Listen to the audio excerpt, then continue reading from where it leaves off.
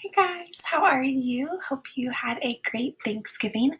This video is for your cereal box book report. In class 2 weeks ago, you got this packet, your cereal box book report.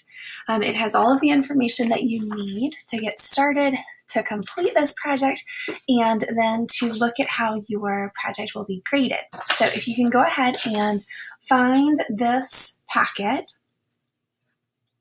we'll get started from here. So if you flip over to the second page, this one right here, it breaks down all of the sections of the cereal box book report. So the first thing that you need to do is make sure that you have your cereal box set aside. After you have done that, I would recommend just working through this list of aspects of the box. So the first one that I would start with is the front of the box. Give yourself maybe about a day to do the front of the box. You need to include the name of the cereal and a picture. In class 2 weeks ago, several people asked if they could use clip art or images from the computer. I am fine if you want to use an image of a cereal bowl or a spoon. You do need to design the actual cereal, so that needs to be something that you draw, or you can use paint, the paint program, and pull up different shapes for your cereal and print those and cut them out individually. But as far as the bowl and the spoon, if you want to print out an image from clip art or that you find online, that's fine, but you do need to create your own cereal because the shape of the cereal, as well as the colors and the ingredients, need to relate to your book. So remember when I showed you my cereal box in class, my cereal was called Frosted Mountains. So my cereal shape might be triangles, and I might put little snow caps on the end of the triangles. So you want to take your time and be thoughtful and creative with how you are designing your cereal box. Before you get started and put anything on your cereal box, remember you need to cover it. So like I showed you in class, I used white computer paper to wrap the outside of my box and the top also where the flaps are that open and close. You don't have to wrap the bottom. You can use construction paper, you can use cardstock, you could use wrapping paper if you have a solid color wrapping paper. If you used a print wrapping paper, it needs to relate to the name of your cereal. So that covers the front of the box. Be as creative with this as you want to. Use different colors, use different types of materials. You can use pipe cleaners, construction paper, stickers. Be creative. Have fun with the front of the box. You do not have to use cursive for any of the information on the front of the box. If you want to use really tall, skinny letters or wide, chunky letters, that's perfectly fine. This is your opportunity to be creative and design your own cereal box. So working down our list here, there you go, you can see it, the right side of the box. This is where you make a list of ingredients that include the story elements, which is the main characters, and the setting.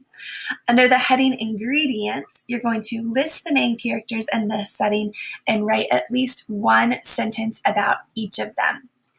So I would strongly suggest that you type this information. If you do it in Google Docs, you're going to make your margins really narrow. So that what that means is you might do a margin of 2.5 on the left side and 2.5 on the right side. So that'll give you a really skinny column. So when you type your information, it's really narrow. So all you have to do is cut and then glue onto the side of your box.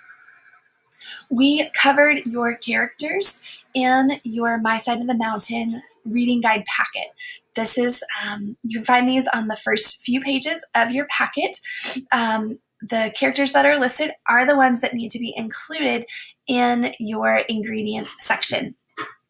And then you have your setting, and don't forget that you have to have one complete sentence about each of those.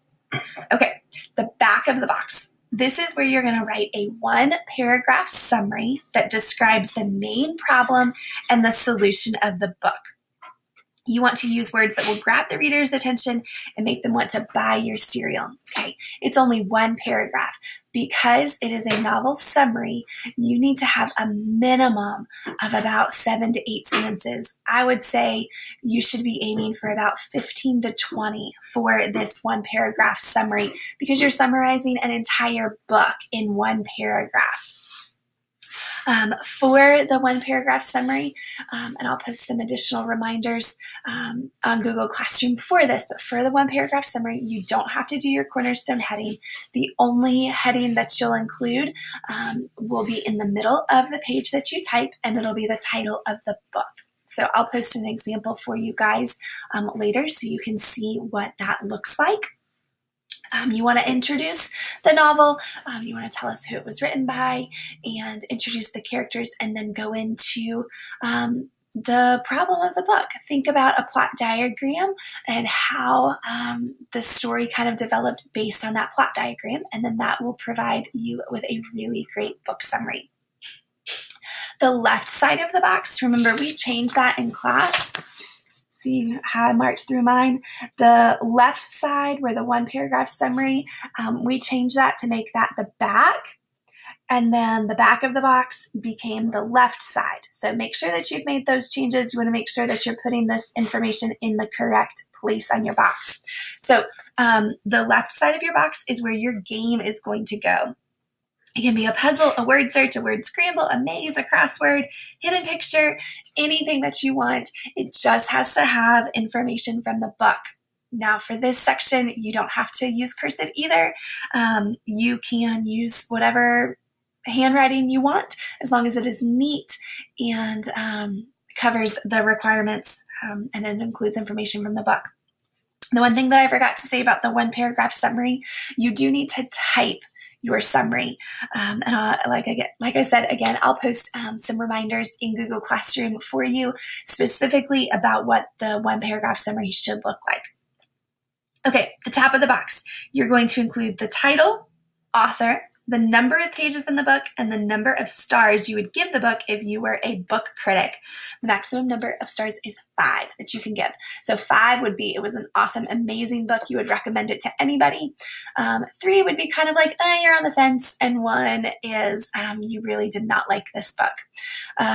It is okay if you want to give the book a fewer number of stars, but be ready to justify your answers. So when you present these in class, I will ask you if you gave the book 1 star, why did you give it 1 star? And if you gave it 5 stars, why did you give it 5?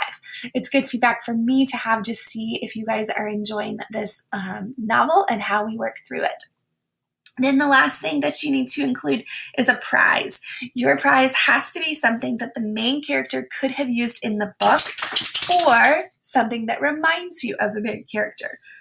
You must include, a picture of the prize on the front of your box. So remember, if you walk down a cereal aisle, we just bought a box of Honey Nut Cheerios last week, and inside of it is a Star Wars color-changing spoon.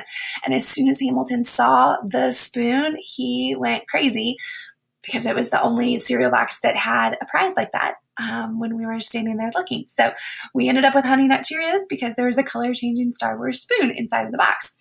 And there was a picture of the Star Wars color-changing spoon on the outside of the box that grabbed his attention. So you want to make sure that there is a picture on the outside of your box somewhere where you have your cereal and the name that shows your buyer what the prize is inside. You do need to have something that can be included inside your box. So it might be a picture of something that you draw if it's too large of an item to put in your cereal box. You can make it out of clay if you would like to. If you have the actual tiny item, you can include that.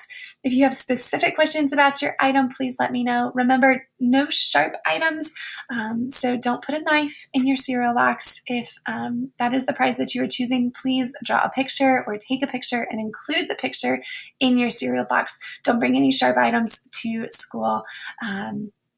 Instead, use a picture of that item.